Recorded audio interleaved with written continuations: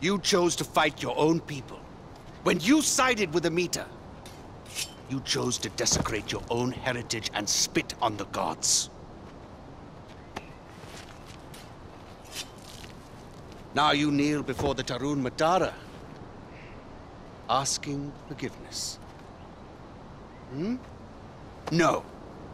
No. Where was that forgiveness when you butchered your brothers and sisters? You committed crimes against the gods themselves. So I say to you, today, you chose to cut your own throats, not me. Wait.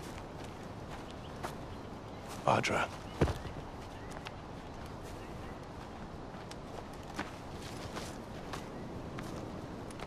She is Tarun Matara now.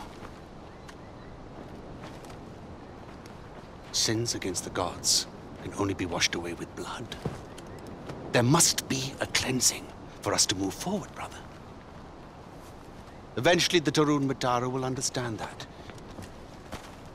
Will you?